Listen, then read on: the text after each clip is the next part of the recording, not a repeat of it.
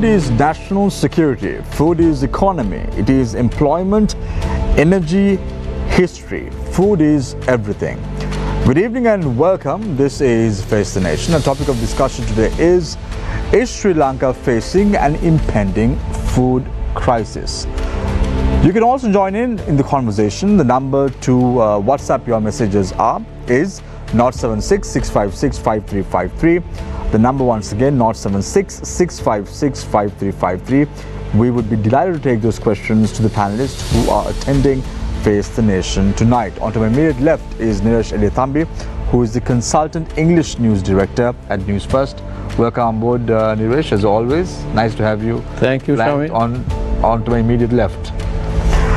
So joining us this evening on Face the Nation in terms of our panelists are Professor Renuka Silva, Department of Applied Nutrition, Wayamba University; Tilak Karyavasam, Executive Director, Food First Information and Action Network, Sri Lanka; Dr. Jayantha Sranaika, Director, Rice Research and Development, Department of Agriculture, as well as Emeritus Professor Atula Pereira, representing the University of Peradeniya.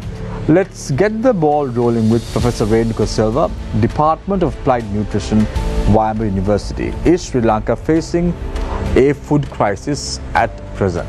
Your time starts now.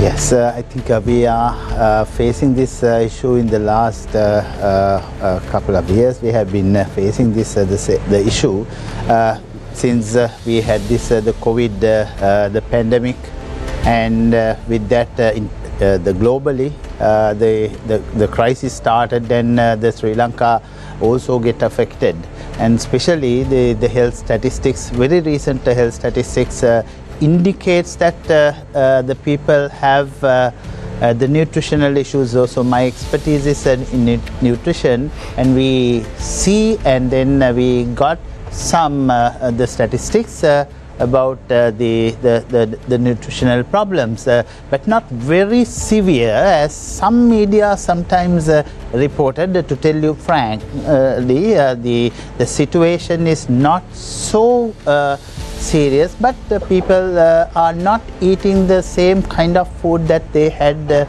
before. And it started with the COVID, and then we had the economic crisis, global economic crisis, and then Sri Lanka also we had this issue, having this issue.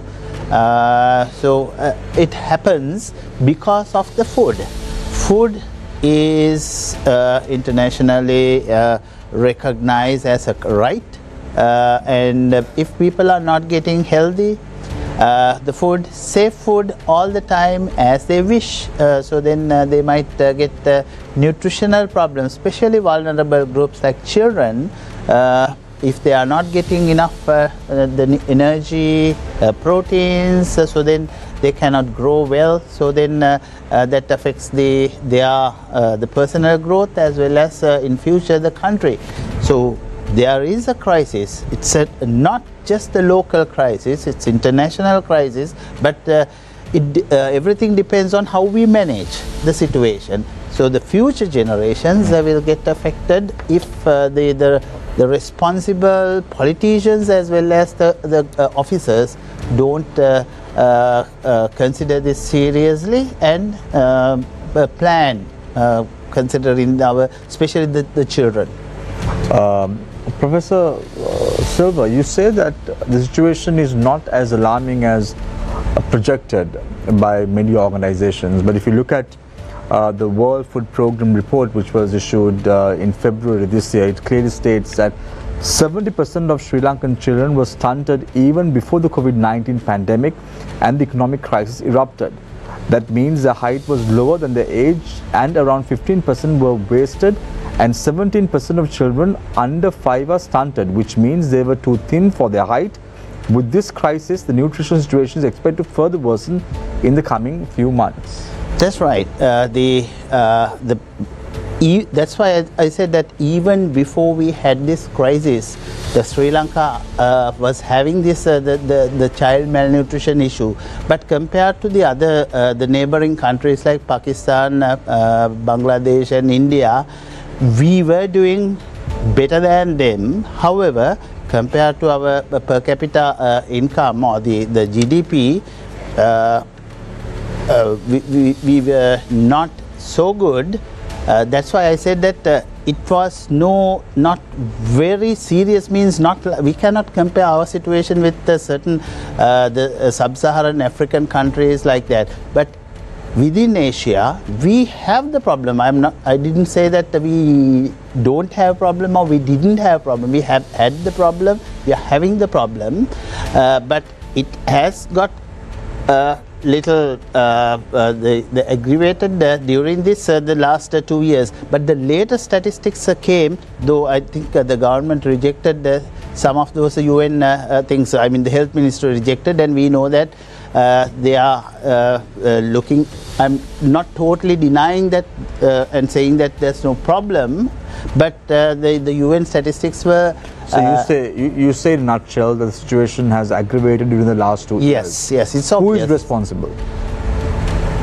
The responsibility should be taken by the overall the political, as well as it's a government and the state should take the responsibility, as well as because people cannot take certain decisions. They are the consumers, but the food should be available at an affordable cost.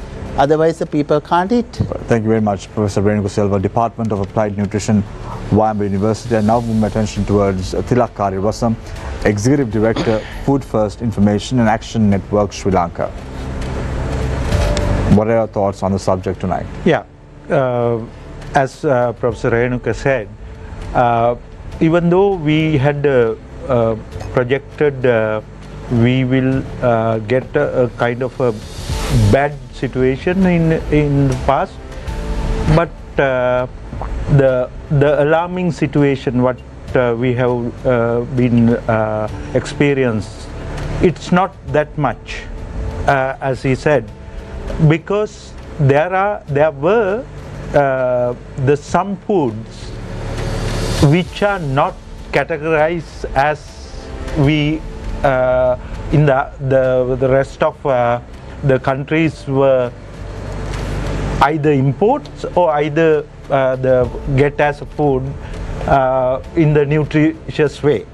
And my organization during this crisis, we have published the report, and we were telling about the why it is important, the food right, the right to food issue with the FAO guideline, right to food guideline, how it can be come up with the crisis situation like this, and some of those recommendations how we can use to ensure everyone's food, because in the lower part of the people who can't afford the food, and our responsibility of as a key the government and the key officials and as whole the decision makers, and they should look into the food right and everyone's food right. We have the three different principles when we talk about the food security: the affordability, availability, and accessibility. Those are very important to the common man's food, and therefore the state have a responsibility to ensure those food adequately and nutritious way. And if it is not getting as enough, and there is a crisis, and that is where we were experiencing during the pandemic, and also after, along with that, this the Russian and Ukraine war has created the very big the crisis within the world, especially the food production side, and also there are those two countries are the major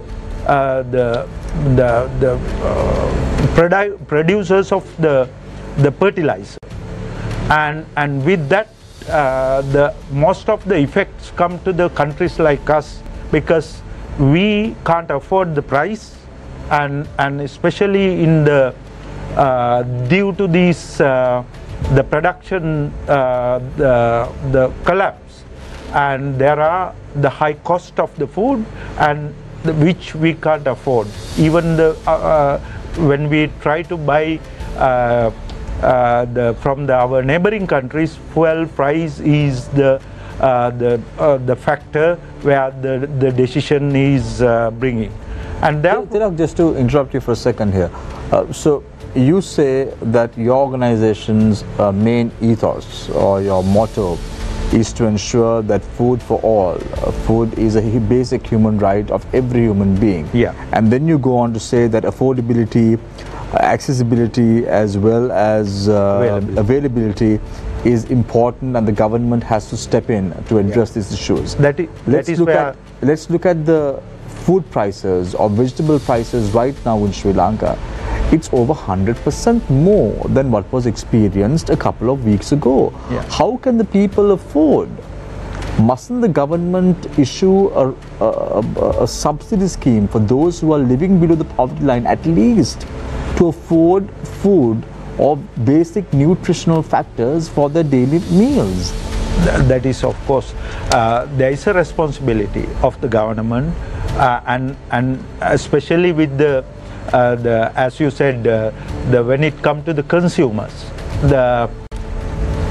of course, when the production goes down in the country with the different factors like the drought what we are experiencing, and also the fuel prices and all other things are subject to this price hike, and especially if you are look at it, the last few months, the vegetable production and the areas where they're experiencing with the drought and all that, and we know some of the farmers are not actually taking the advantage or the risk because of the last few seasons they're having the bad experience. If you look at the vegetable price today, along with that, if you analyze the seed price of the vegetables, it is triple. The price was triple because most of the vegetable seeds we are importing from the different countries. Right. And it is the farmers are not in a position to take this high risk to go into invest as they don't have money to invest. They are taking as a loan and go for this production, and the security what they are getting, it's very low, right. And therefore they are not going to grow vegetable as it is. Right. Thank you very much, Tilak Kadewasam, Executive Director of Food First Information and Action Network, Sri Lanka. I now move my attention towards Dr. Jayantha Saranayaka, Director, Rice Research and Development, Department of Agriculture. Yeah, regarding the food crisis, in fact, at the moment we have enough quantities of food. I mean, that's the same thing mentioned by these two gentlemen also. I mean, but certain things, you know, that we import from other countries. Say for an example, dal like thing. But at the moment, according to our newest calculation, the rice quantity which we have inside the country is sufficient for another 12 to 13 months. But this situation may vary. You know that why food crisis may take, how the food crisis may take place. You know that most of our cultivations are depending on rain, almost all, but very less irrigated area under different crops. Say for an example, during Maha season, during Yala season, our rain irrigated cultivation is 62% for paddy. But during the Maha season, it is 46% out of the total land area. So this food crisis may take place in different ways. I mean that sometimes that may be due to the economic situation, not only in Sri Lanka, but available in other countries also. Say for an example, you mentioned that India has stopped the exporting of rice to other countries, and Pakistan, I think Pakistan is also following. At the same time, if the Ukraine-Russia war continues, what would happen? They may stop, the cross-border movement may be stopped. As a result, Bangladesh-like country mainly depend on wheat imported from Ukraine. They may be converted to rice. In that case, rice availability may not be sufficient for the other countries. And you know that earlier couple of months I got this data, and rice availability per person was 43 kilograms per hectare. In Sri Lanka, we consume 107 kilograms per head. In Sri Lanka, we consume around 107 kilograms per person. That was our rate. So at the moment, we are producing enough. I mean, staple food, because I am from the Rice Research Institute. Also, I am mainly talking about rice or paddy. And we had COVID situation. Because of that, farmers were unable to access to their fields. There was a production decline, and then again due to economic situation also, you know, most of the farmers were deprived of inputs. There was a breakdown in the input supply chain. It may be fertilizer, it may be fuel for their machineries, and it may be labor. Like that, there was a reduction. But yet now, according to the recent data, we are recovering. Say for an example, in 2022, our rice productivity went down to 2.8 metric tons per hectare. But now we are recovering. Now we hope that this season it may be around 4 metric tons per hectare. But I want to tell you, as these two gentlemen mentioned, there may be no enough access to food from different layers, some different layers in the society for food items, and the material which they consume may not be nutritionally sufficient, or nutritionally they are not providing the health requirement. Or Dr. Saranayake, now you say that there is sufficient ample rice at the moment in Sri Lanka. Am I right? Yes. However, if you go to a supermarket or if you go to an outlet in the country, right now there is a dearth of kiri samba at these outlets. What's the reason behind it? So when you go to an outlet, you start thinking, isn't rice available for an ordinary citizens to consume? So there is a big question mark, and that raises an eyebrow as far as the people are concerned. Why? Yeah, you know, in Sri Lanka, we have around 89 rice varieties. But out of these 89 rice varieties, 10 rice varieties are grown at large scale. Say for example, the variety 362 is the number one variety. It takes around 18% of the total land area. But Kiri Samba is BG 360. People have more preference for this variety to other varieties. That is because perhaps there may be taste, perhaps that may be the nature of the grape.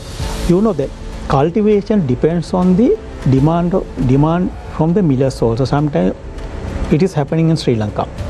Though we introduce many new varieties, many new technologies, sometimes farmers go for Kira Samba or BG60, sometimes they go for other varieties.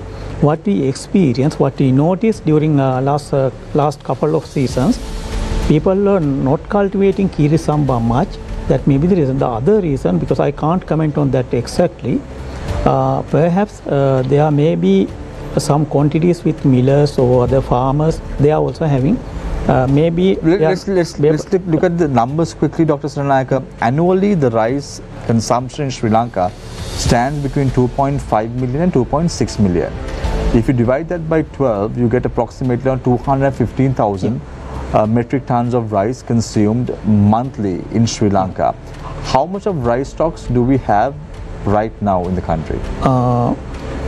No, according to the yield figures I am telling, but I cannot comment on the quantities which are possessed by millers and the other organizations, because we don't have that data.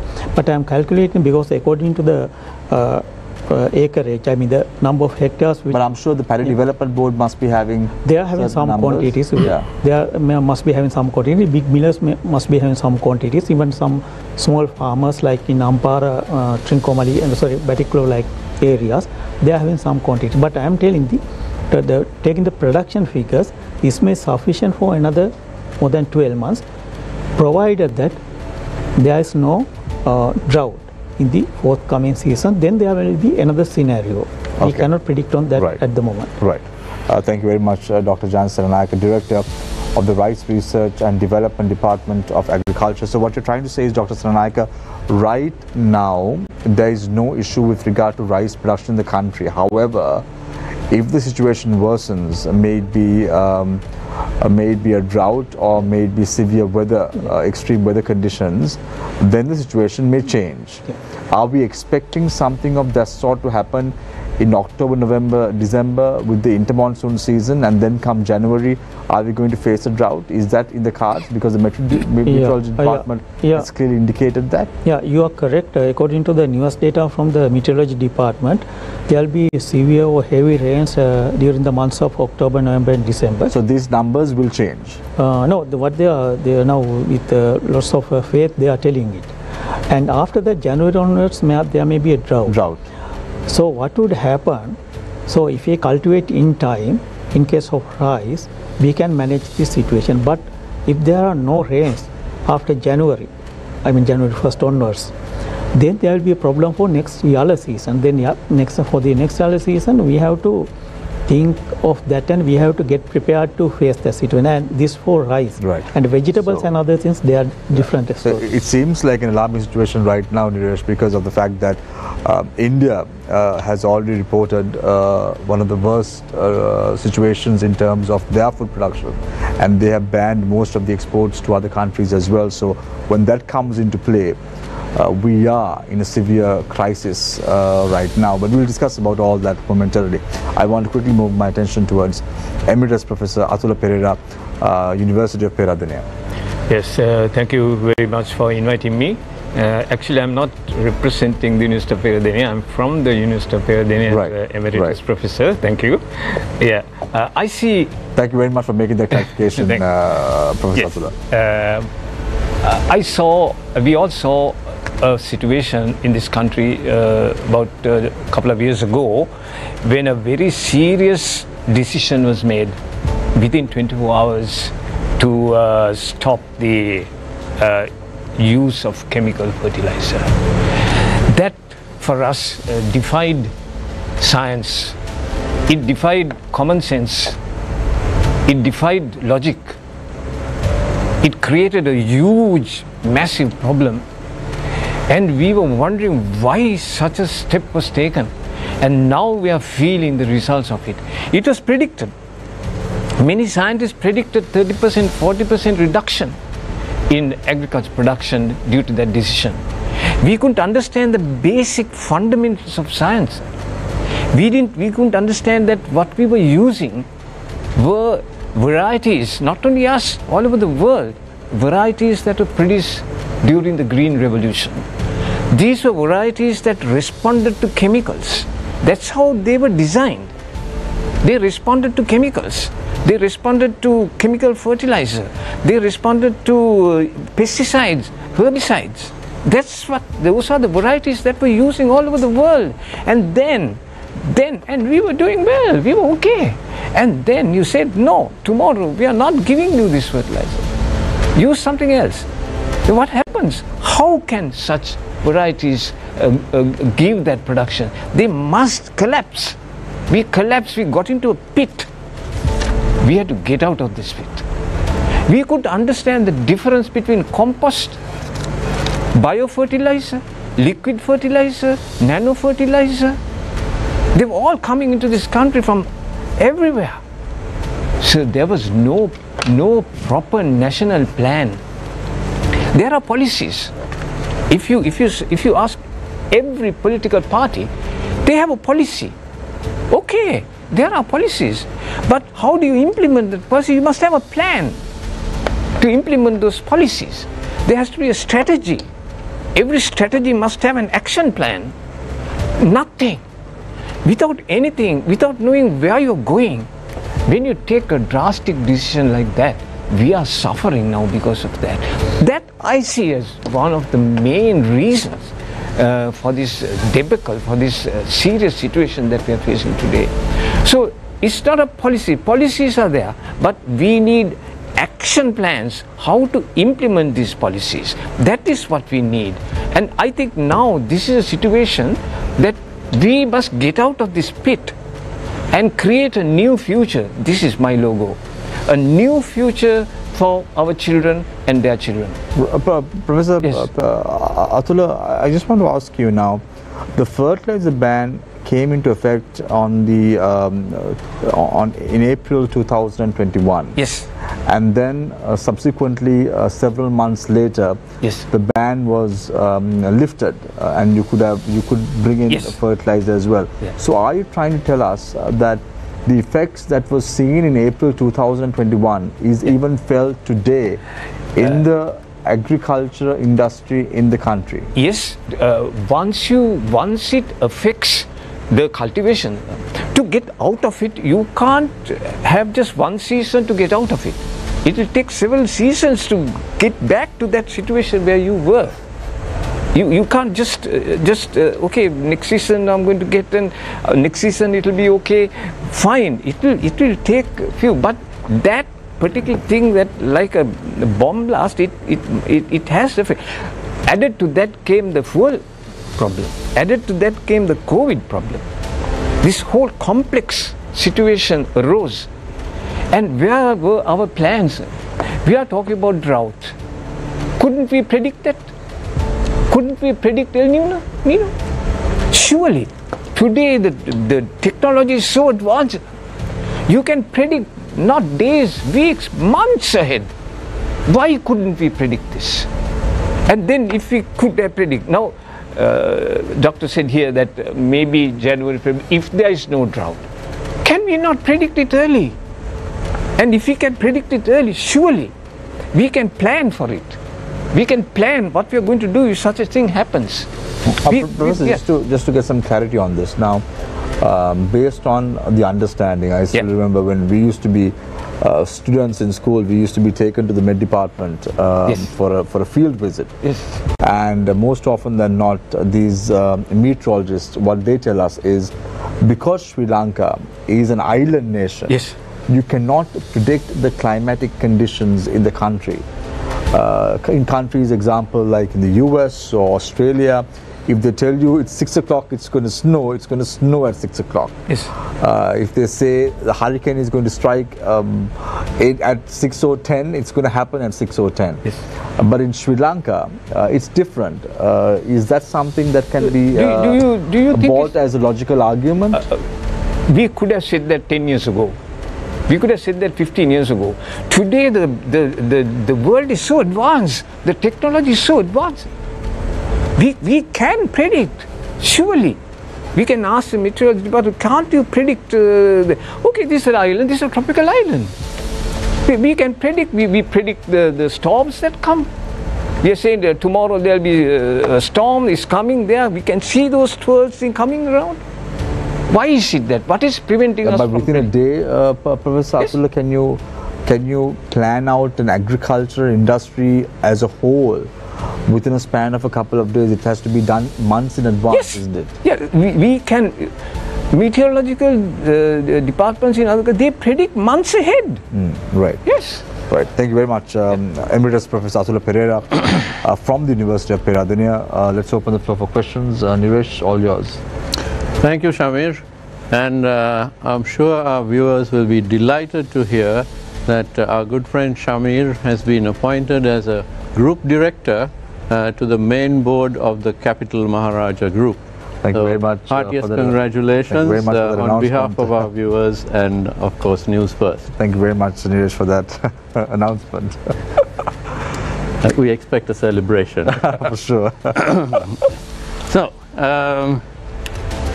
my first question is to Professor Atula. Yes. And you said some very strong words. You said that there was a lack of science, a lack of common sense, and a lack of logic in the decisions that were taken, especially with regard to the fertilizer ban. But Professor, now we are discussing the high possibility of another such crisis due to the country's bankruptcy and of course the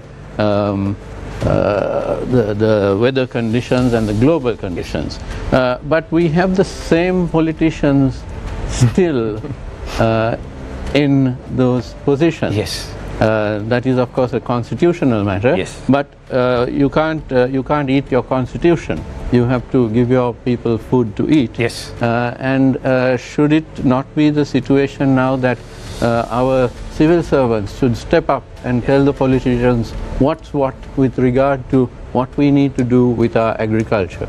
Definitely, sir. I totally agree with you. How are we going to do that? How are we going to tell them, no, don't? During that crisis, I had a request from a very high personality to tell him about this, what's going to. I gave him. I told him this is the way to do. If you are doing organic farming, do it this way, and do this. It's fantastic. This is very good. But it didn't go beyond him. I don't know why. It didn't go. I told the secretary at that time, you are importing a shipload of compost, biofertilizer. What is it made up of? What are the microbes used? Don't know. We don't. That's why I say it defies logic. We must know what we are doing. The fundamental. So people didn't know the difference between compost and biofertilizer. So how can you move forward? They didn't know the difference between biofertilizer and liquid fertilizer. We saw liquid fertilizer being brought. We asked, what is this? Nobody knew. They didn't know what it was made up of, what the nutrients were.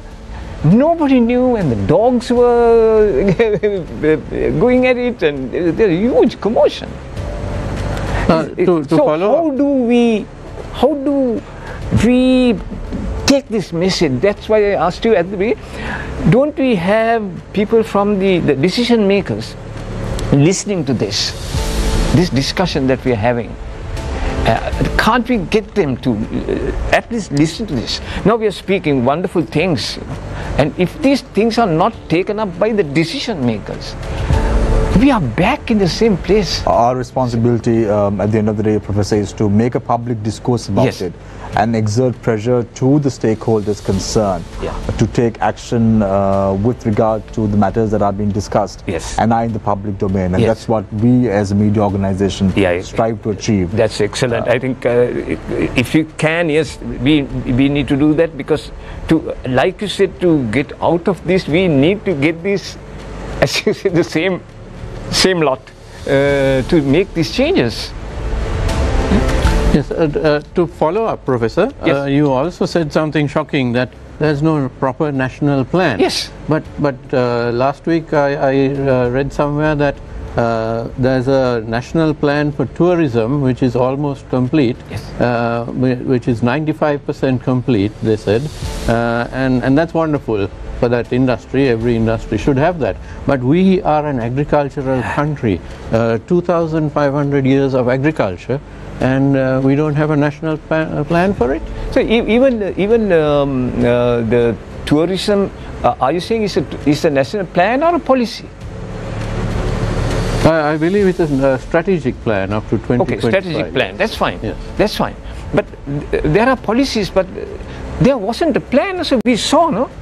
During that period, there was no plan. Suddenly we saw we could have a lovely plan for organic agriculture. We can. My personal view, with all my experience as a UN consultant, FAO consultant that deals with food, environment, human health, we can easily have a plan parallel. Organic farming, chemical fertilizer farming, go parallel. That's the plan we want. How to implement that? Strategies. Each strategy must have an action plan. That can be done with time targets and also, very important, sir, accountability. Why did this not happen here? Why did this not go from here to here? Who is accountable? So, Yes.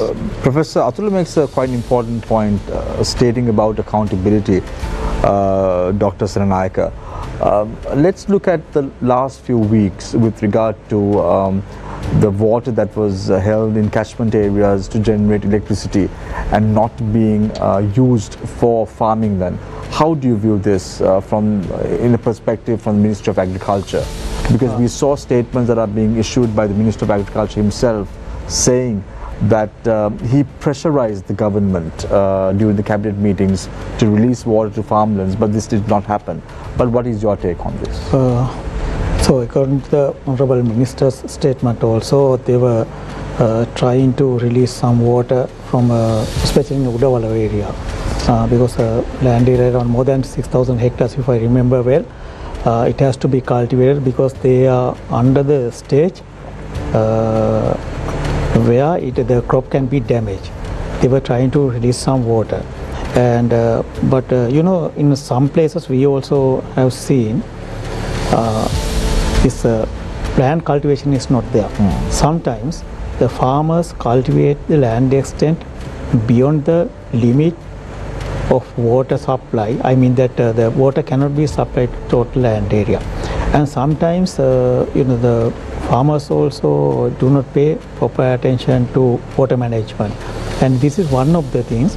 If I try to elaborate on that, and in fact we have to have a proper water management system. I mean it is the responsibility of farmers, responsibility of general public, responsibility of all the policymakers also. Right. So just looking at this issue that has cropped up in the recent past, Dr. Saranayaka, how much of farmlands were destroyed as a result of not releasing water to farmlands? Well, have you estimated the number? Yeah. You know that not all the paddy lands, because we were talking about paddy lands mainly, and in certain areas we were talking about vegetable cultivations also. So let's talk about paddy. Yeah, out of those paddy lands, some are cultivated rain-fed. Those paddy lands, I don't have the exact figures at the moment with me. Some paddy lands in Kurunegala districts and Hambantota and Monragal districts also, which were rain-fed farming, they were destroyed by drought. And some paddy lands, according to maybe it's around 25,000, 30,000 hectares, but that figure is not very correct. So when they you were say 25,000 hectares, Dr. Saranayaka, that figure is not exactly correct. Yeah, right? so let's just assume it's 25,000 hectares at the moment. For clarity's sake, 25,000 hectares of paddy land, how much of rice does it produce? It depends on. Can I tell you the total figure? Generally, we cultivate 850,000 hectares, 850,000 hectares per year for Maha season, and for around 450,000 hectares for Yala season. That means altogether we cultivated around 13,000 hectares. Yeah. Right. Those paddy fields which dried due to the unavailability of water, there will be sometimes it may be 100% yield losses, but 100% yield losses from those affected fields. So how much are we saying approximately? But that's what I'm coming to tell you. But according to these figures, it will not affect our national figure. According to the present situation, national figure at a large scale. I mean that there may be damage.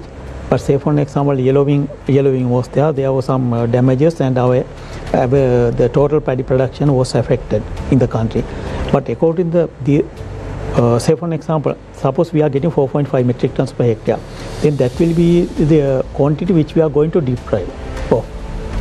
Okay, but it gets back to the earlier question that I asked you, Dr. Saranayaka. You are saying that 12 months we have ample rice. Yes. But then just in August we had a severe problem with regard to not issuing water to paddy farmlands in the country and the severe drought that affected their rain. So how could you safely say that Sri Lanka has ample stocks, sufficient stocks for the next 12 months? What we calculated based on the production figures which we are going to receive and which we received during last season. And according to that, But I thought the yellow season is from March to August. Yeah, March to August. Generally it is March to August, and Maha season from September to February. Yeah, that's right. So what we have produced so far, that may be sufficient even if there is a 10% yield reduction, 10% arbitrary value, right? If there is a 10% yield reduction, that may be sufficient for another more than 12 months.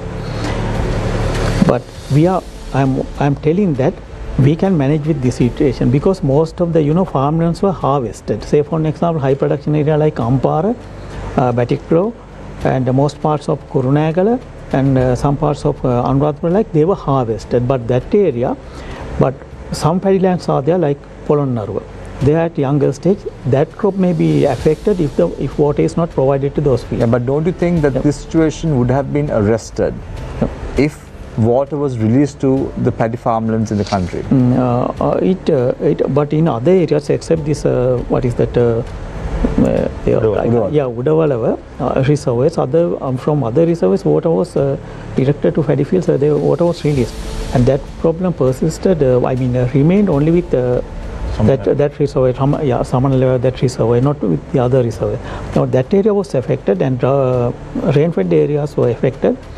In fact, it's a different story. Then they were in concurrence.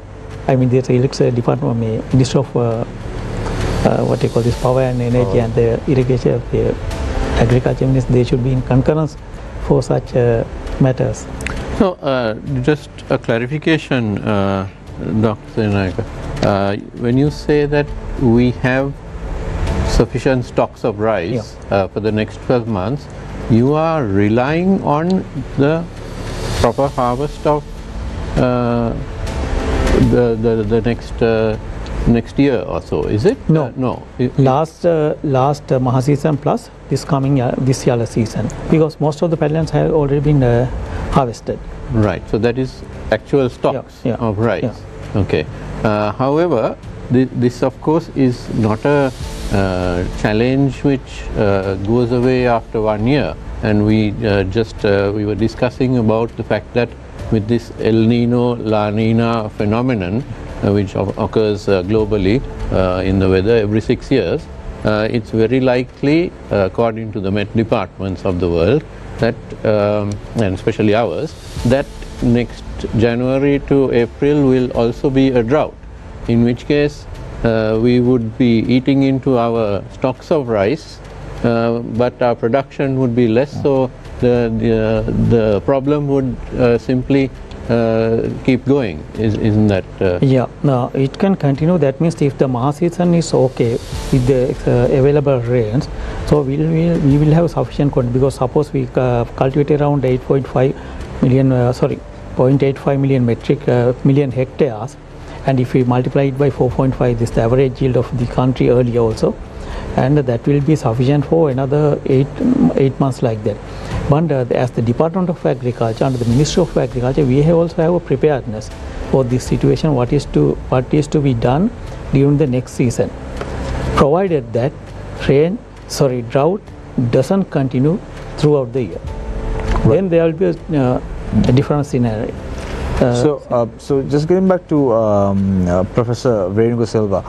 Professor, I want to drag your attention to the World Bank report which was issued in 2022, because the government seemed to have conflicting opinions with the World Food Program report. So let's look at the World Bank report, which the multilateral agency which supports Sri Lanka in terms of financial aid as well.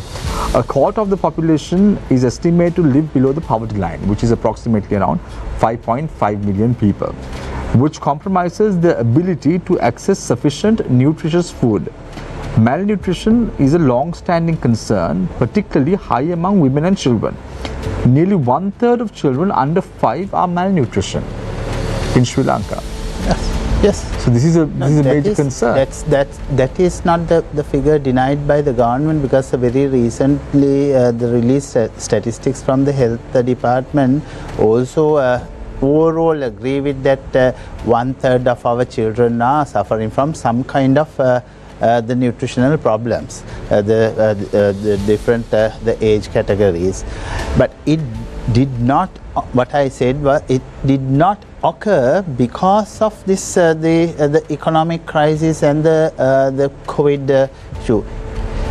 We had this and we are having this problem, but we need to find the solutions. That is true. But the government denied some statistics given by the UN. The problem is, Professor Renuka, how can we find a solution based on what Dr. Siranayake said? Dr. Siranayake itself said right now, a couple of seconds ago, the Ministry of Agriculture and the Ministry of Power and Energy are not working together. That's right. As a result of that, we are facing a crisis. And you are saying it's always good for us to work together and find a solution. How can we find a solution when we have a crisis of this sort, even in government ranks? Okay. Nutrition is not one person's or one ministry's responsibility. It's not health ministry's responsibility, and it is not agriculture ministry's responsibility, and it's not education ministry's responsibility. It's a multi-sectoral thing. So some governments, I don't want to mention which government, but several other governments tried to give solutions. So it's a multi-sectoral combined effort, and there was the nutrition secretariat under the president, and it was the arm which directed the different departments and the ministries, and they wanted to put them in one track. And we have a nutrition policy in the country, not like agriculture policy, which is not written and it's still in a draft, but at least we have nutrition policy, and it is widely accepted by not the local scientists and the experts, but internationally. Now that has to be it's a policy, but it's not the action. Policies must be converted to actions. Yep. Actions must be coordinated by some powerful body, and especially the nutrition things, since it is not governed or controlled by one department or one ministry, there must be a superpower thing. Was in the presidential secretary, but in the last couple of years and currently it's not active. So we have multi-sectoral nutrition action plan. It's written, documented, printed, everything is there, but no one is now taking responsibility. That's a pathetic situation. So if the action is taken by powerfully, it has to be taken, because it's very difficult to tell something to the Ministry of Agriculture as well as to the Ministry of Health. They are not working together. As an academic, I have to tell. But there must be some very the top level somebody to tell that you have to work together. The top level somebody is the president of the country. Yeah, that's why the presidential secretariat legally has this the power, as well as a nutrition secretariat. But unfortunately, it's not working. Everyone knows that. It's not a secret.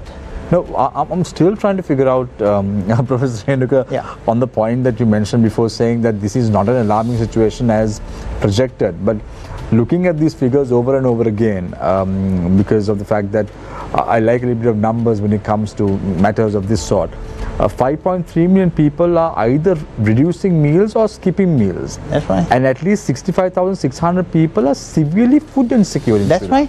So that is, food security is, food insecurity is a problem. Because of the food insecurity, the people will get nutritional problems. So I didn't say that we are doing well, and so the problem is there.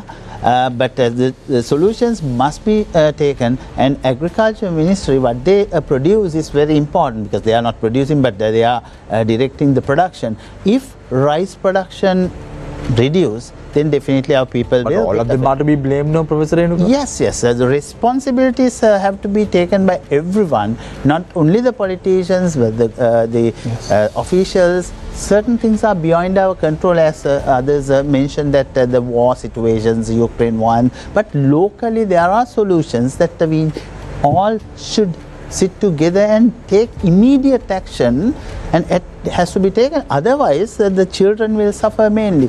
Pregnant women will suffer mainly. So, Professor Renuka, let's talk about that. I mean, we talk about nutrition and malnutrition and children getting stunted and so on.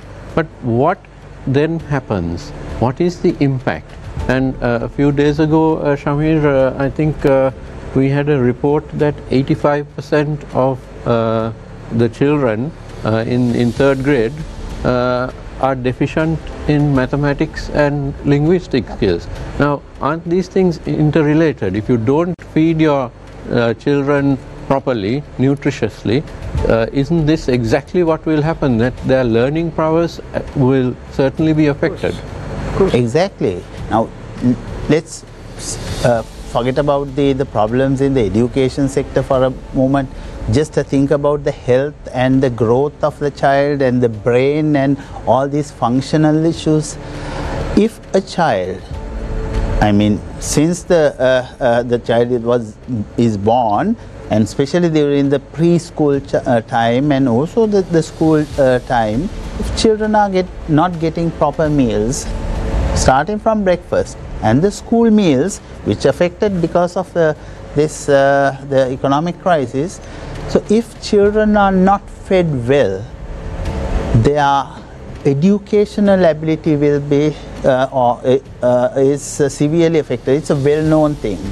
So the teachers cannot take the blame of not the failure rates. So it's it's a health issue, nutrition issue. So Tilak, now interesting thoughts that are being expressed by Professor Renuka, Professor Atula, as well as Dr. Jayanta. I want to pick your brain on why can't the government step in? Because we've seen such actions and decisions being taken by respective governments in the past. We saw during Ranasinghe Premadasa's time, biscuits and milk was distributed to school students. I was also one of the recipients of that because I went to a government school in the country.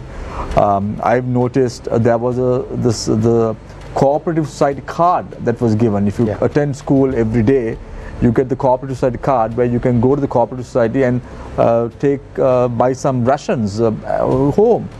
Why can't the government introduce matters of this sort? We've seen even during the 70s, big biscuit companies have been manufactured on the premise that they were providing biscuits to school students in the country. So why can't the government step in and introduce something that is going to help the students in the country? Yeah, well, as Professor Atula said, there was a mismanagement by the government of the 2-3 years ago, how this policy of the organic policy, well known as organic policy, but it is called green economic principles.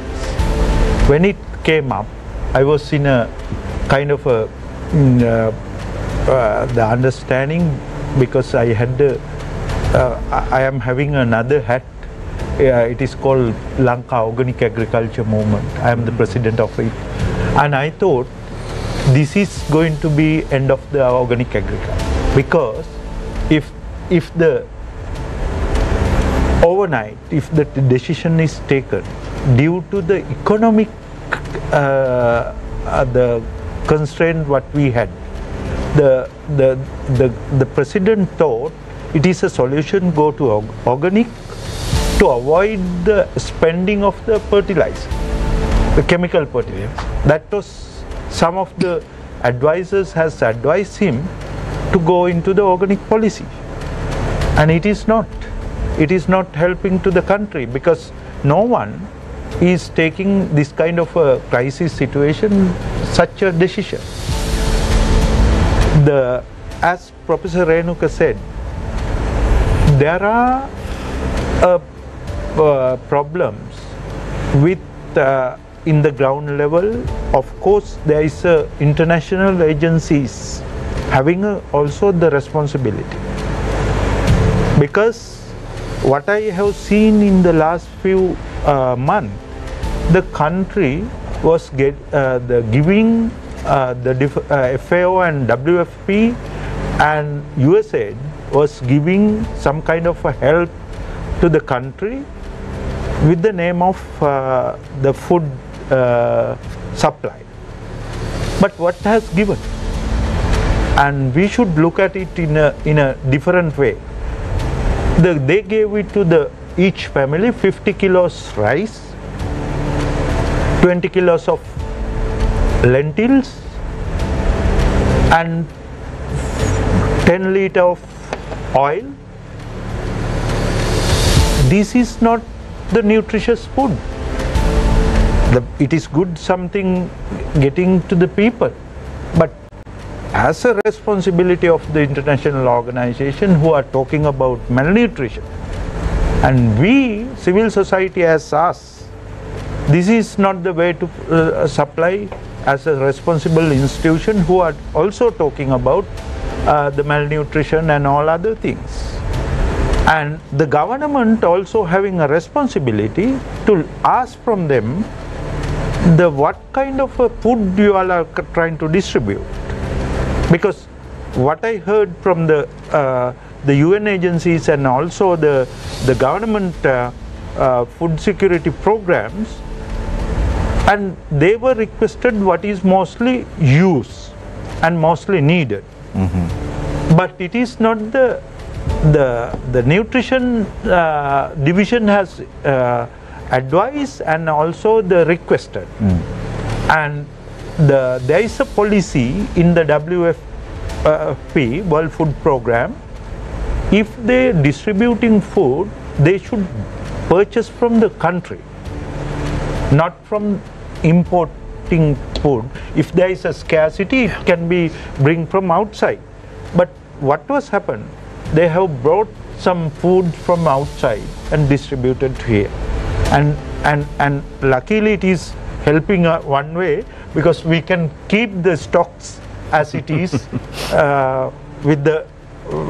But even the quality of the food that are being imported to the country, isn't that a big question mark as well? It is because the food was distributed, especially in the lentils, it went with the yellow lentils. I have visited Mullaitivu and even the Vavuniya. The people used to say, "Oh, we can eat vade; it's very cheap." I was asking why it is, because the government, these agencies are distributing the lentils in the 10 kilos, and it is more than enough for few months. People used to sell it out, and the vade producers are giving very cheap price, and that was something. Because when I asked from the people why you all are selling it, it can't be kept because the low quality, and that has happened, and what has given to the people is a low quality. There are what I don't understand is Tilak, when you talk about dal and the lentils that you're talking about, we think that lentils are coming mostly to Sri Lanka from countries like India. It is not. No, we are getting it from Australia. I am not saying that. It is coming from Canada, Australia. So those countries. Yeah. So, but don't you think these countries give out the best, or is it of bad quality that they send to developing nations like Sri Lanka? That is where we were talking about the food qualities. Some of these things are. The importers are not importing as a human food. That's right. It is coming as a animal feed. Animal feed. Yep. These are the bigger questions. Now there are some projects going on with the FAO and the other right. UN agencies to keep up the food quality of the country, because some of the even though we having a very good food control division, in the under this the health ministry, there are the different regulations to keep the food quality and all other things. We also having dietary guidelines, Right. and all this helping to the going for the good level of the nutrition and all that. But when it practice and the consumers affairs authority and all other the related institution food control sections, they are in a crisis situation. Right. So we'll come back to the discussion momentarily because we need to go for a short commercial break. When we come back, we'll be discussing, is Sri Lanka facing an impending food crisis? All this and more after the short commercial break. Stay connected, stay with Face the Nation. We will be right back.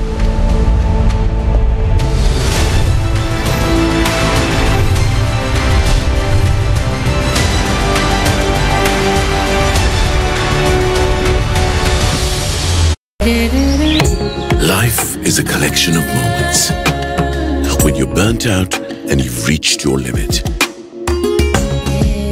When you're hurt and everything brings you down. When you're happy and nothing can bring you down. Life is a collection of moments. Jones Gold Blend Tea. For life's every moment. We've seen how the government has taken certain measures to sort of alleviate the economic hardship. Education should work hand in hand with child protection officers, with probation officers. The civic space for expression, assembly, dissent is in fact shrinking. That the Aragale also failed to focus on the real issues. There is a large amount of pressure that's exerted by the geopolitical realities around Sri Lanka. Devolution has meant the transfer of certain powers from people at the center, politicians, to politicians at the periphery. The People's Platform, every Tuesday and Friday at 9:30 p.m. on TV1. තැපැල් සේවාවේ කුරිය සේවාව ඒක ඇත්තටම ක්‍රියාත්මක වුණේ speed post කියන. ඉස්සරහට ගත්තොත් එහෙම පුනර්ජනනීය බලශක්ති වලට යනවා. හැදුම් කරුට හැදුම් පතක් නිකුත් කිරීමේ හැකියාව දෙනවා. ඇත්තටම මුතුරාජට මොකක්ද උනේ මම හිතනවා. මම තමයි මුතුරාජව පෙරහැර යනකොට නවත්තන්න කියලා කියපු මම. වැඩිහිටිවිය දක්වා අමාවියේ ඉඳන් යනකොට පුංචි පාලමක් වගේ අවදියක්. කවුරුත් හිතන තියෙනවා ඒ ත්‍රිවිල්ලයක් මේ රින් ගන්න. ඇත්තටම විදේශගත වෙනවා නම් මොනවද දැනගන්න ඕනේ. විදේශගත වෙනවා කියන එක සැලසුමක් තියෙනවා. තීරණය ගන්නකොට අර ඉස්සෙල්ලා කිව්වා වගේ පොඩ්ඩක් හිතලා තීරණය ගන්න. පෙරතියා දකින්න මුතුරාජට මොකක්ද උනේ. නැගිටිමු ශ්‍රී Lanka.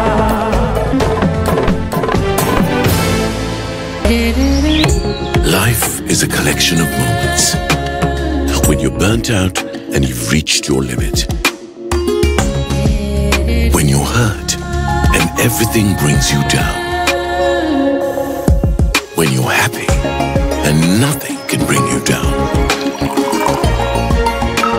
Life is a collection of moments. Jones Gold Blend Tea. For life's every moment.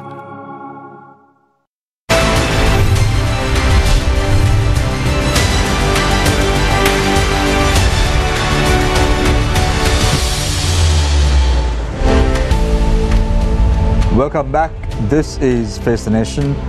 Before we went for a break, Niresh was about to pose a question to the panelists. Niresh, the ball is in your court. Thank you, Shamir.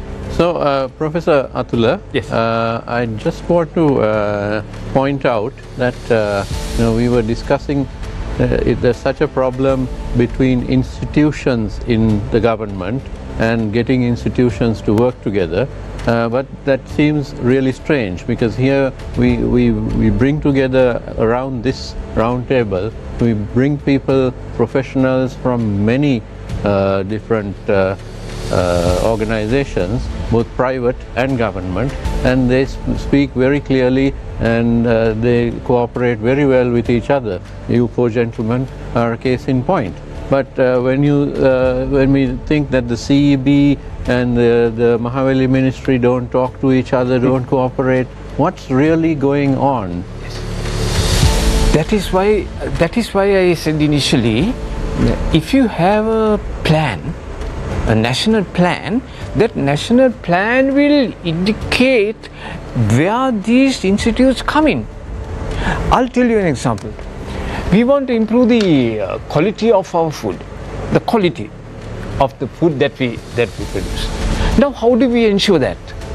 We have a very well established Sri Lanka Standards Institute, SLSI. We have a very well established Sri Lanka Accreditation Board. These are the people who show the standards. These are the standards that must be followed if you are producing this food, this food, this food and this food.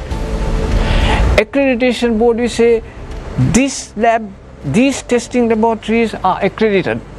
Their information is valid. These are the laboratories that are accredited. These are the factories that are accredited. Then we get this quality thing coming up. These are the institutes that should be roped into our plans. Then in the plan there is an activity. The activity is to accredit the lab. Then who is going to do it? The action plan by whom? Sri Lanka Accreditation Board. Standards of this food, the meat products, for example, standards or the organic product standards, Sri Lanka SLSI comes into it. This should be in the plan. If you just say standards, it's there, accreditation boards, and nothing like you said, they are just there. They are each one there. Personally, if I know somebody, I can go and get it done. But if there's a national plan, we can get these things in the plan. In the plan itself, these things should be there. Then they come into the picture. Then the accountability is there in the last column. Who is responsible for getting the Sri Lanka Accreditation Board to accredit the laboratories? Who? Additional Secretary, Ministry of Health, Additional Secretary, Ministry of Agriculture, they are the ones. Accountability is there in the plan. Then they come in. Otherwise, it's like you said, it's just there. So that is how these things can come in. Med Department must work together with the Ministry of Agriculture and give them well ahead of time the weather changes. We are talking about climate change. If we can't predict the weather in 5 days, how can we talk about climate change? How can we? Who is going to say yes, there is climate change in this Sri Lanka, climate change is everything, when we can't, you are saying we can't predict for 5 days. So then we have to upgrade this. We don't need this SLSI is well established. The Sri Lanka Accreditation Board is well established. Okay, then if the Met Department cannot give this prediction, I'm sure they can, surely upgrade it. Upgrade it. Give whatever they want, and it has become a problem. It is not coming into this picture. They must come into this picture. They must be able to. Actually, if you take your phone and say, they do that. Monday, Tuesday, Wednesday, Thursday, Friday, they say sunshine, rain, humidity is there. Met Department. So why are they saying they can't? Tropical countries, there are many. They do fine. Small island economies. We are one of them. New Zealand, Seychelles, small island economies. They have similar problems. They do it fantastically well. So it's just to, like you said, why should somebody from the top do that? Why do we need the president to take these decisions? When there are ministers, when there are secretaries, they must take these decisions. No, why is the problem is, Professor Atula, it's all well and good to say this now today. Yesterday we saw the State Minister of Ports Authority accusing the Cabinet Minister of Ports Authority of corruption and not letting his job to be done. Yeah. We saw several years ago when the organic fertilizer campaign was started, how the GMOA president had a hand in that. Yes. Right? He spoke about kidney ailments at that time. Right? This is a country full of jokers. Right? We have people who try to dictate terms to us, and then try to take us on a ride.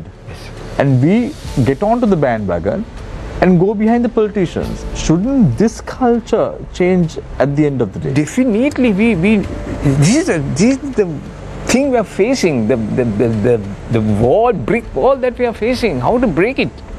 So what do? We don't need. I remember at that time, sir, there were lots of committees appointed. 12-member, 15-member committee. For the first meeting, 12 members come. Next meeting, 8 come. The 4 don't come. They don't come. The next meeting, those 4 come. The next 6 they don't come. This what you need 3 or 4 experts. 3 or 4 experts. Get the framework done. We have enough experts in this country. Enough experts. They are silently waiting. We are not making use of them. But are they silently waiting? Yes. Because they are being crowded out by the politicians. Yes. So do we need politicians to head these committees at all? Because I'm sorry, very few of our politicians would ever bother to read a report. Yes. And most would never understand what's in a report. So why do they need to be in the room at all when we have learned professors, doctors, and so on, other professionals, ministry secretaries, who can be on those committees, and one of them can share? Definitely. That is the thing. The thing is, we need those. We need the ministries because they are the ones who will approve the funding. They are the ones who will approve this, that, this. Otherwise, it will not move forward. There's a fantastic committee. They recommend this, so it won't move forward if the secretary and the additional secretary who it is not there. That's why even in a meeting like this, if the additional secretary or secretary is seated there, he knows, and we can ask him, what do you say? So that is the future we are looking at. This is the future, the new future that we want to create for the children of our country. We have to create that. We are facing it. How to do it? So, Dr. Saranaka, now I recollect a couple of years ago during Gotabaya Rajapaksa's time, there was a special commissioner general that was appointed to look into rice stocks that was surreptitiously stocked up by rice mill owners in the country. Are you all suspecting that rice mill owners, private rice mill owners in the country are still doing that? In fact, they must be having some quantities, but we can't predict or we can't be sure of that because there's no way to collect data on that. They must be having some quantities, and on the other hand, that quantity acts as a buffer stock also in some cases. But is this, you always say, Dr. Saranaka, that this data is difficult to get, but I feel it's quite simple because you have the number of hectares, and from if you multiply the number of paddy that comes out from these hectares as rice, and then you check which mills took these rice and how much of stocks did they put out, you get the number of stocks available. Now you can, as a case in point, this is what the Sri Lanka Tea Board does. The Sri Lanka, at the Colombo Tea Auction, you have a number, and that number is divided upon exporters who buy at the Colombo Tea Auction, and then the Customs Department data shows how much of tea has been exported, and that's how you collect the data. It seems very simple, but you make it sound very complex. In case of rice, it is not that much simple. Say for an example, the productivity of our paddy lands, they are varying and they are changing from 1.5 to even 10 to 11 metric tons per hectare. They are varying. And we don't know, even the same area, say for an example, in the same district, like Mulathivu, the one area you are getting around 9 metric tons per hectare, but in the adjacent field you are not getting that much. So it is a bit difficult, not like that. It's difficult to collect that data in that way. The other thing, and the Department of Agriculture is not if I say correctly. But don't you think this has to be regulated? Yeah, it should be regularized. Where you have to regulate it. If not, we will always face this problem. Yes. But also, Shamir, there are agriculture extension officers in every village. Absolutely. Yeah. So what are they doing while the rice is being harvested? May I elaborate in that? In fact, the agriculture is not totally the duty of the Department of Agriculture. You know that many of the paddy production area, more than 65% of the land area, is coming under provincial councils, and they have their autonomy. And Mahavali Development Authority, they also involved in agriculture. Irrigation Department, they also in agriculture. Agrarian Service Department, I mentioned it, I think. They are also involved in, there are many institutes. But basically, Department of Agriculture, Mahavali Authority of Sri Lanka, and the Provincial Councils of Agriculture, Provincial Departments of Agriculture, they involved in agriculture. So, say for an example, this extension of those areas which are coming under the purview of the Provincial Director of Agriculture, we are not touching that area. It is coming under the purview of the Provincial Department of Agriculture. Yes. But honestly, Dr. Lanka, this is not a complex problem to have the data. Yes. You just have to get a good data scientist from the Morato University and regulate these numbers properly and get it out, and then we will have how much the big rice mill owners in the country are holding or keeping stocks. Can I add a little? So one thing, the Department of Agrarian Service, to the best of my knowledge, now they are developing this the satellite-based technology development. It is taking place in the department. They are going to measure the exact paddy lands, and they are going to predict the paddy production also. Then in the near future, it will be better. I just hope so, Dr. Jayanta, because these are not complex matters. You know, if you look at countries like even India, they have a proper regulatory framework to regulate this. Then today, when you are here, Dr. Sanaghi, you would know exactly how much X, Y, Z have in their stocks and how much does the paddy cultivation board has, development board has, and then you can come and tell me, no, Shamir, don't worry, there is no food crisis in the country for the next 12 months. Every month we have approximately 250,000 metric tons of rice. Anyway, I'm just leaving that aside for the moment. So Tilak, what is the role of the Food First Information Action Network Sri Lanka? What sort of assistance do you all roll out for the people in terms of food security? Especially what we do it in our capacity, this crisis also having a responsibility of each and everyone. Because of that, we are educating especially it is vulnerable people. Right now, when it comes to the urban situations, especially pregnant mothers are mostly vulnerable, and children, and therefore we are educating them how they can produce something themselves. That is one of we are providing seeds, we are providing some planting material to grow themselves, at least to face the crisis.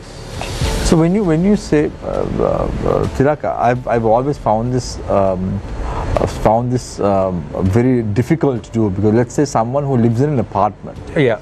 You are talking about the rural sector. It's okay. Rural villages, people will have a little bit of land, they can grow. There is no problem, and you know, it's not an issue. Yeah. This is why Basil Rajapaksa's program to distribute seeds among the urban population became a useless exercise. Why? Because you can't grow vegetables in your backyard when you have a concrete garage. But if you go into the urban settlements now, even surrounding Ratmalana, we have some fields. They have only the house space. Under that, they are growing at least 25 grow bags. We have distributed in their backyard. The hanging, the bottles, and something they do. That is where you need to show them how technology could take place, and there is the very good resource center next to the Katubadda. You may know the place of the Dilma training center, and it's having a demonstration farm, and we bring some of those mothers to there and show them how to do it, and demonstrating it in that center, how can they grow at least their own green leaves. And that is how they can, in a way, they can come out of this crisis. And we also, in the other side, we are also promoting because today we are talking about especially the popular, the Sinhalese, the word is Gedara Yana Gaman Sanskrutiya. And we used to go into the supermarkets and buy the things and go. But the small, the people can't afford some of these supermarket prices and all that. Therefore, we also promoting street vending. The people who comes and selling the kira and some other things to their doorstep. And therefore, we have chosen to help these street vendors to improve their quality, health conditions, to bring these the cheaper and good food to the people's doorstep. Yeah, but what is the reason, Tilak? Now, today 100 grams of ginger is being sold at 320 rupees. Yeah. 100 grams of ginger. That is because you take 200 grams, it's 640. Yeah. Right. That is if you look at the food chain, how many people get involved into this, right? This production from farmer, the field, it goes to the ambulla, and then it comes to the neighboring boutique. If you analyze how many people have been involved in it, with the food chain, that is why in popular terms we are talking about food miles. How it is coming into your doorstep, and it having so many. No, but I remember the problem is the problem is I think Dr. Professor Renuk also can chip in to answer this. Yeah. During our time, when we were small, I'm always reflecting on the past because I believe the food at that time was very nutritious, and we got 3 meals and a meal from school as well. Our parents used to try and give us mung beans or lentils or cowpea or green gram and all that in the morning. But today, if you go to the shop or supermarket, it's beyond affordability. The green grams was going at approximately 1,100 rupees a kilogram at one point. I can't afford. How can people afford it? Even it is not growing in the country. Yes. Because if you look at, but in a situation like that, mustn't you import?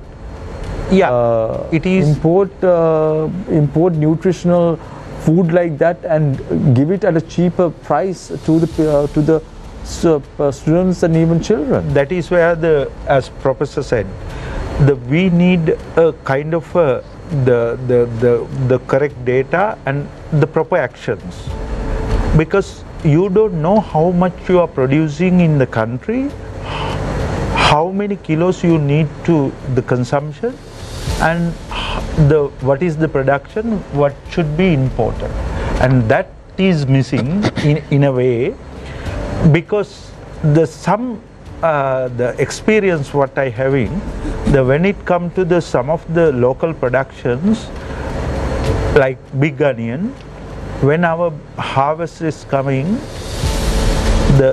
definitely some of the policy makers are trying to import it when the farmers having buffer stocks, and then farmers will not grow in the next season because they were lost. and that is the experience. Professor Renuka, you want to chip in? Yeah, regarding the prices, now as he mentioned that there's a long chain from the farm gate to the consumer. So when you are addressing, especially the rice has a separate issue, you can call it as a mafia. So I'm not going to talk because the rice expert is here, the production expert. Now I'm talking on behalf of the consumer, that's the people's nutrition.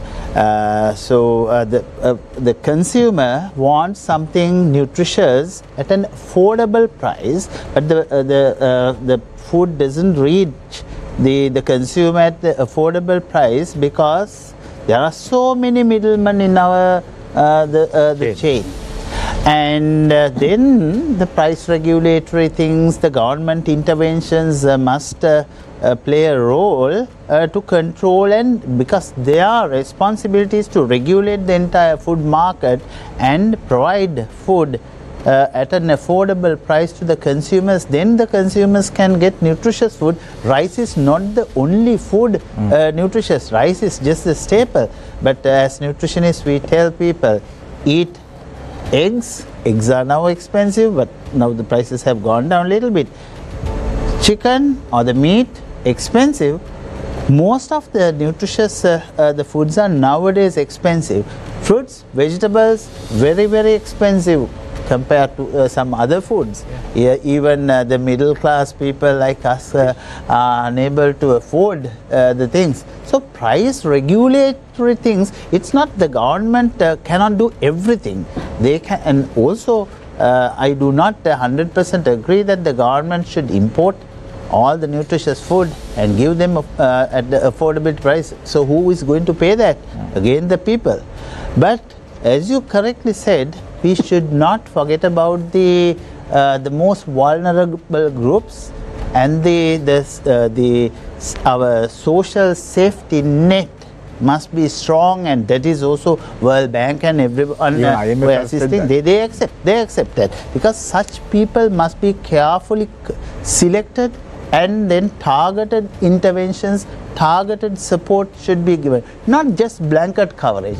Even that the Triposha program is like a blanket coverage. Everyone wants something given free of charge. That is not, shouldn't be the policy anymore. But most vulnerable, really needed people have to be given. Not all school children may need the free school meal, but very vulnerable, poor the families, poor areas, they need a nutritious meal. But that other people, the tax money should be properly used. Otherwise, as earlier the question was asked, whether the country will get affected because of this malnutrition. Yes, time to come, we will get disabled, I mean not physically disabled, educationally not well fit and fit to the society, and their productivity is low, and then you will see that the country's economy will go down. And it's a well-known thing that if a population does not get the nutritious food in time to come, that particular country's economy will get affected, because people are not very capable in handling that, I mean physically as well as mentally. Professor Renuka, do you feel that the political leaders have paid enough attention to this nutrition problem of the country, or is it that they haven't paid any attention at all?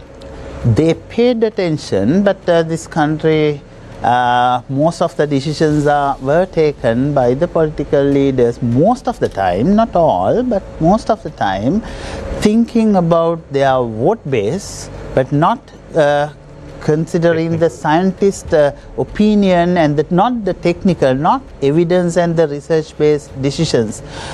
Giving everything free, they have a hidden agenda that we will get the votes, but that is not the way it should be done. And that's why I said that there must be a coordination, especially in nutrition.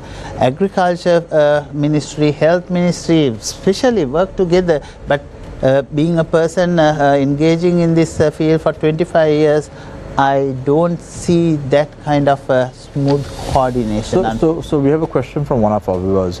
Can't the CWE go near the farmers, purchase vegetables, onions, potatoes, etc. using their lorries and sell them at CWE outlets? These commodities could be sold at a very affordable price, reducing the middleman from business. Can that happen?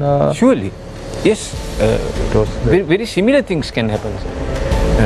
Not only the CWE. Yes, definitely that is one way in which we can avoid this. Lots of other expenses coming into to the cost of the product. We can, why not have demonstration farms in every district. We have 25 districts. We have 25 agricultural research stations in those districts. We can make use of them. Make use of them. Kilinochchi, for example. We have an agricultural research station in Kilinochchi. They can give all the inputs for the crops of that area. Onions, chilies. You give the fertilizer. You provide it. You buy the products from the farmers. There's agriculture.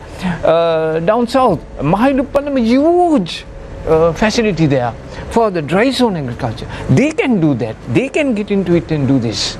So that is where a new plan should come like this to cut that middle cost out. And okay, CW is a good question. Yeah, why not CW? Why not something new? Think something. Get out of this box and think something new. Don't go back to the same thing.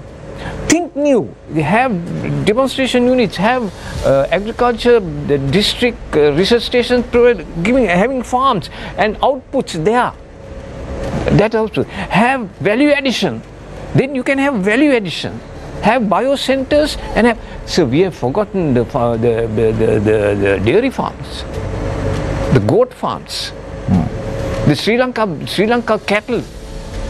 If we can increase their yield by 2.3, there's a large number there. Increase the nutrition. Start off with increasing their nutrition. Have a plan to give them good food. Then at least increase the yield by 2-3 liters, not 5-6. They collect it into a biocenter. Value addition, cheese, curd, whatever. Value addition centers. Then spread them around. 25 centers. Now, Professor Atula, these are all very good ideas, yes. But I must say that I'm not an agricultural person, I'm a journalist, but none of what you just said is new to me. Yeah. Which tells me something very alarming, that if these things which I know about aren't happening, yes, our agriculture sector, our food security is in dire straits. Yes. These are very simple things, yes, which even children could agree to. Yes, true. Yes, bring in technology, bring in technologies, get new varieties. We have 2,500 traditional rice varieties. 2,500. Each one of them has a fantastic character, mostly medicinal. Niang Vi. What is Niang Vi? Drought resistant. There's the gene. Take that gene and put it into our traditional rice. There's the technologies there. Let's ask that from Dr. Lanka. Niang Vi was an example that was brought forward. Can that happen? Yeah. Can we do it? So it is not that much simple. The practical problems are there, but yet we have produced some drought resistant varieties. As Professor Atula correctly mentioned, that we are working on that aspect. So very quickly we can't cross that and make the output, or the otherwise putting up the gene, as you mentioned, using biotechnological tools, we can do that. But these things are, there's another, we will go to another step if we try to talk about that thing, because at the moment we can't produce biotechnologically developed varieties. Professor Atula agrees with me. Yeah, because we are talking about genetically modified varieties, but we have a through the normal Biosafety Act coming in. Yeah, this is the problem with the genetically modified organisms. To improve, we are talking about improving the nutritional quality. The thing is that we are taking a gene from one species and putting it to another. That's the problem. But here, we are saying, take the gene from the Niang V gene, drought resistant gene, and put it into a rice plant. Rice to rice. Can that be done? Yeah, of course. It can be done, but but it is even not through biotechnological means. We are doing such type of thing. That's why we have been able to develop a couple of varieties, and they are in the process also. Dr. Lanka, now those days when at my house when we cook a pot of rice, you could keep it for nearly 6-7 hours without a problem. But why is it that the rice that we are purchasing now from the market gets bad within 4 to 5 hours? It depends on not only the variety, but varieties are okay. It depends on the way it is processed until you get it to your mouth, because the millers and the processing technology is also there. But most of the varieties which we have, they can be kept for a long time, because I also cooked our varieties. We eat our varieties and they can be cooked, but due to some processing technologies and processing methods, it may be affected. So there is a notion in the public domain saying that the rice that we consume, like the samba varieties, are polished. Is it true? Yeah, most of the varieties which you buy from the market, they are polished, I think too much polishing.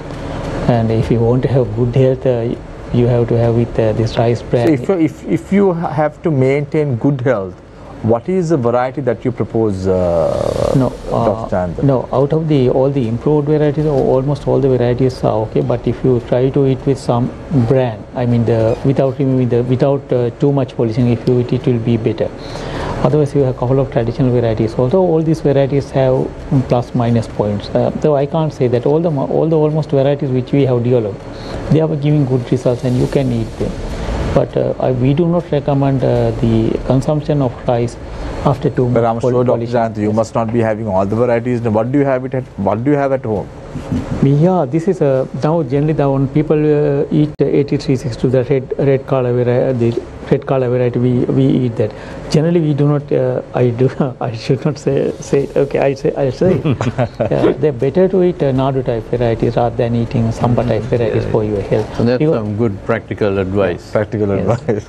Nadu variety. Better to eat. So I want to ask the four of you, what is the way forward? Now we spoke about the problems, what sort of actions need to be taken to arrest these problems, but what is the way forward? If you were to advise the government, I know Dr. Jayanta will now be in a dilemma, being in the government to advise the government. But I would like to ask and pick the brains of the four of you. So let's start off with Professor Atula first. Yeah. So, like I said, we need a new future. We don't want to go back to where we were and get into problems again. A new future. It is open, vastly open. We have the rich biodiversity hotspots. We have millions and millions of genes. You open the window, millions. Not a single gene have we identified, cloned and patented. When we say we, it includes me too. Not a single gene. So much we can do. So we need a plan, a national plan with strategies and activities. And the action plans will get the respective institutes roped into this national plan. And in that national plan, time scale, time targeted plans, accountability should also be there. And then we can see how it works slowly, steadily, in a new format, bringing in new technology, value additions. Plantation sector we have forgotten, maybe it doesn't come into the food chain. Why not? Coconut, rubber, value addition, enormous potential, sir. New value added product. We do have value added products from coconut and rubber, but the new markets are vast. Quality. To get those markets, we need high quality. That is where the Sri Lanka Standards Institute, Accreditation Board, they all come in and come into this value addition product. Think of ourselves and think of exports. Think of technology not only for this. We have 2 mountains of medicinal plants. We can produce pharmaceuticals. We have wild flowers in the floriculture areas. We can export. So there's export potential. Look at the good plan, national plan is the need there. Right. So, Professor Renuka, what are your thoughts? Okay. Now, in this the table that side, the experts involving in the production are there. So, as I mentioned, I'm talking from the side of the demand or the consumer. Now, the consumers get affected because of this the chain starting from the farm gate and how the food comes to me. So in middle the civil society representative is here.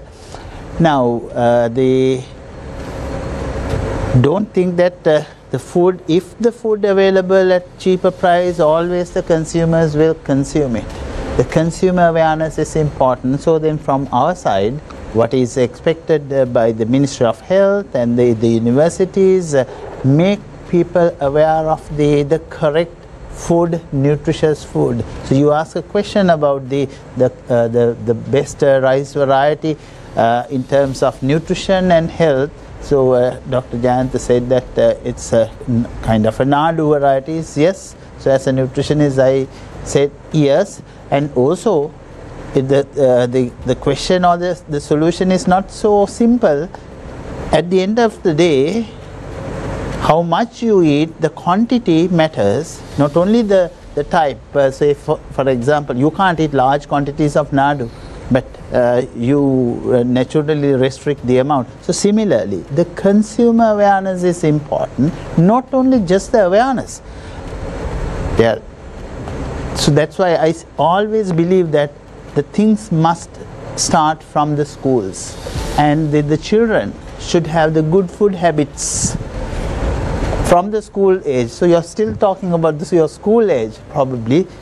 You got some good the messages from the school or school time that what you have to eat.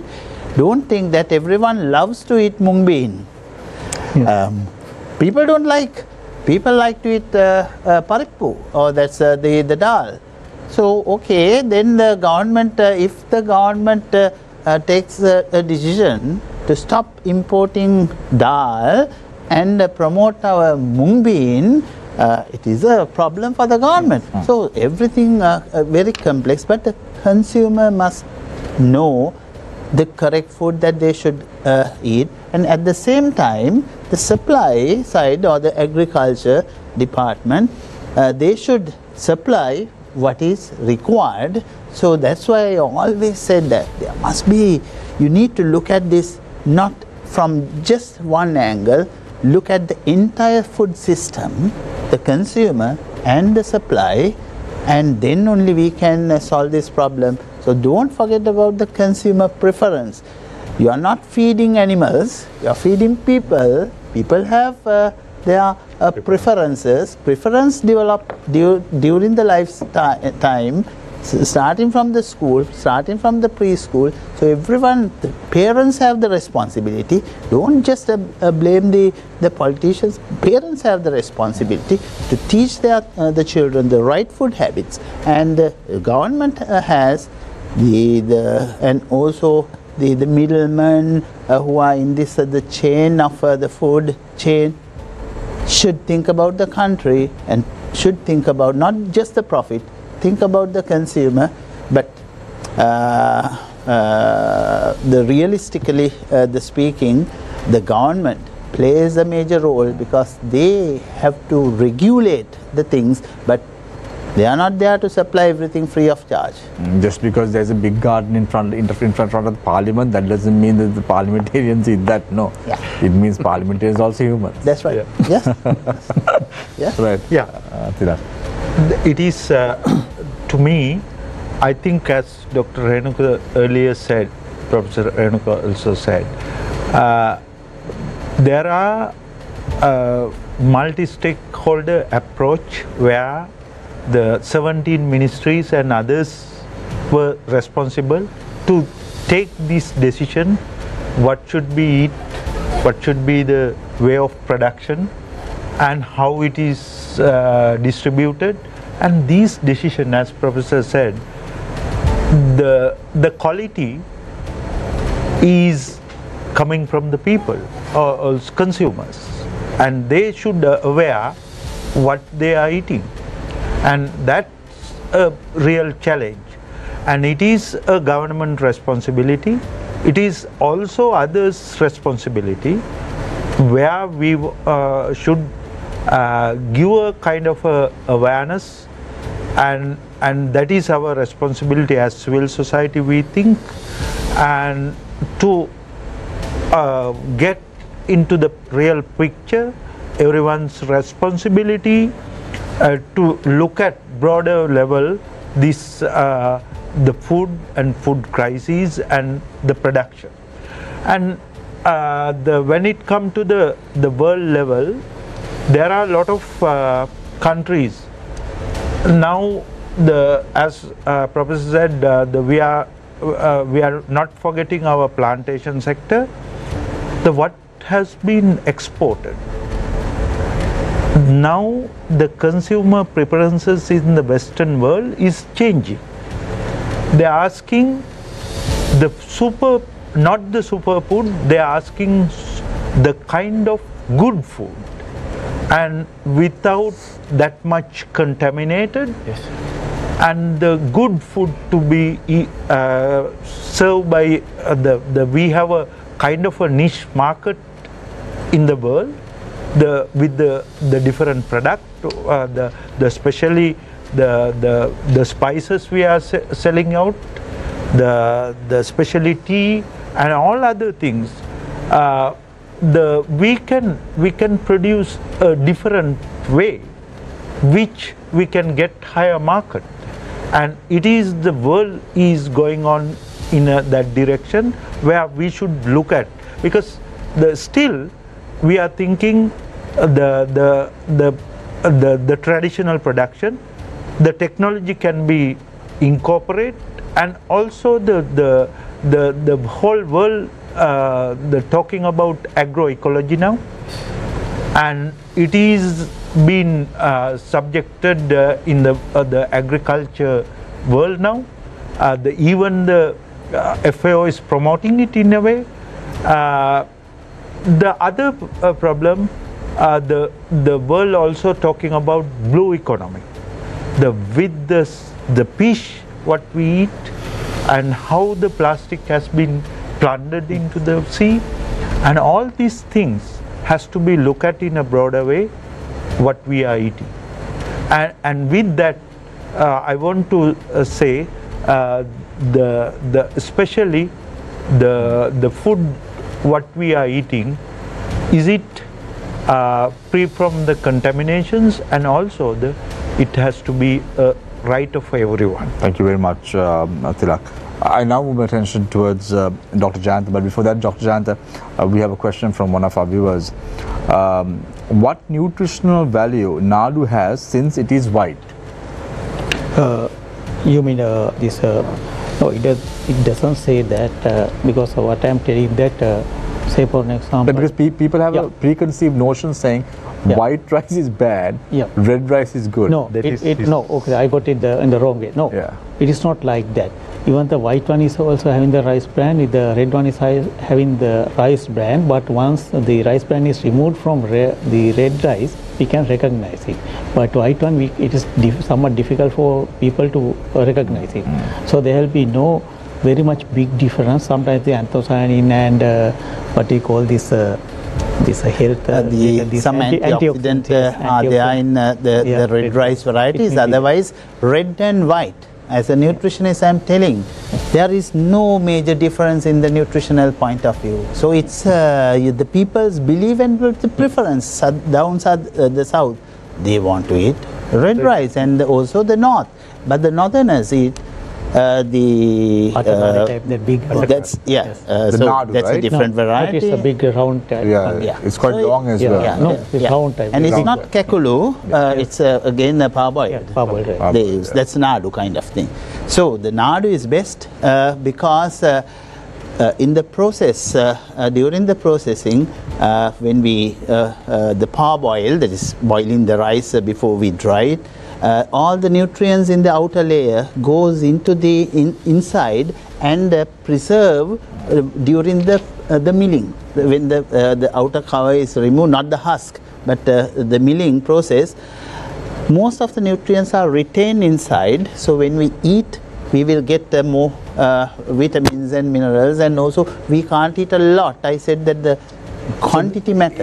Even when it comes to calories, 100 grams of red rice and 100 grams of white rice contain the same amount of calories? Same. More or less same. More or less same. Okay. Yeah. So, Dr. Jayantha, what's the way forward for Sri Lanka? I want to ask you, Dr. Jayantha, if you were the Minister of Agriculture, what would you do? But tomorrow you have to go to work. So I want to ask you that. So I'm going to ask you, I'm going to rephrase my question and ask you, what is the message you have? First thing, as you correctly mentioned a couple of minutes ago, so we have the data gathering, data collection and data interpretation purpose, and we have to strengthen that one. Technically, and as Dr. Renuka mentioned and as Mr. Tilak mentioned, sometimes we face the situation where you can lead the horse to water, you can't make him drink. Because despite the fact that we are developing varieties, we are developing technology, sometimes the farmers may accept, as he very correctly mentioned regarding the mung bean example, these things are happening. But we need more close collaboration among stakeholders, I mean basically institutes which involves in the rice, the food crop production systems. It may be the Department of Agriculture, Provincial Department of Agriculture, and universities and extension arms, and even the general public. We need the close collaboration, and it should be supported by the policies also. This is what also supported by media. Yeah. Of course, Professor Renuka, whatever the government tries to do, we of course will continue to do our role. Sure. There is no question about that, because we will stand with the people no matter what.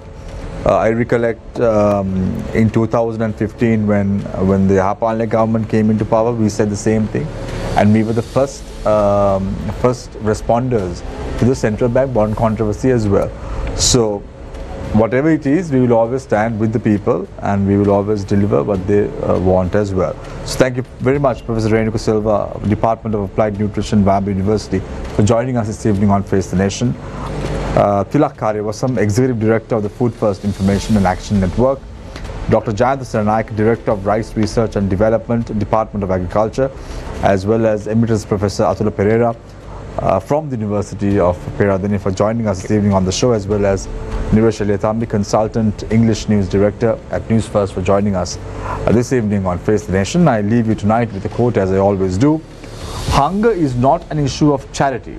It is an issue of justice. Take care and good night.